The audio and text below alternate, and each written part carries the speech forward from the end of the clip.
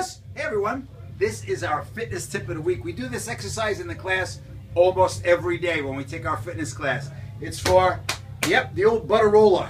So here's what you do. You know your hands are on the bag. By the way, we're in the office because we have nowhere else to do this. There's a class inside. So you know when your hands are on the bag here, you don't want to stay too close to the bag. Your head is down, your knee is up. We kick straight back, making a straight line between my shoulder, my hip, and my heel, and it comes back in again. So when you hear me counting, go out and back, out and back, out and back. Try that 100 times like we do in class. Sometimes maybe we do 200, and the next day you're gonna feel it right over here. Great exercise. All right, see you in class. Let's